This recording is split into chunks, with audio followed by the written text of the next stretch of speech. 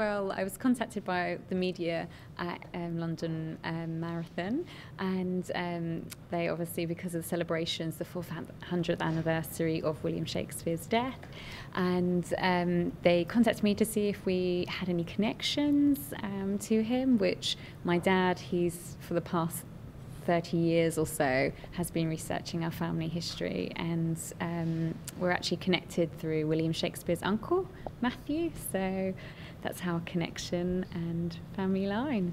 Well, my previous marathons that I've done were Florence Marathon back in November 2014, then Berlin, which I did last September, and then getting London, which is just unbelievable dream so to do for this year. And yeah, I just want to enjoy the day, enjoy the race, and not get too stuck up on the times. Running as Shakespeare came as it was a slight mistake, really.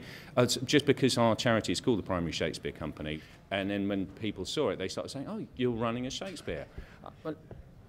Yes, I am running as Shakespeare. That's a good idea. I should have thought of it, it being his 400th anniversary, etc., etc. So that it was really other people telling me that I should run as Shakespeare that made me decide to do it. The rough is probably the most uncomfortable bit. It's a bit scratchy, but with liberal applications of Vaseline, and I can't believe how much Vaseline I've got through it in the course of training, mostly on my feet, I have to say, I think I should be all right.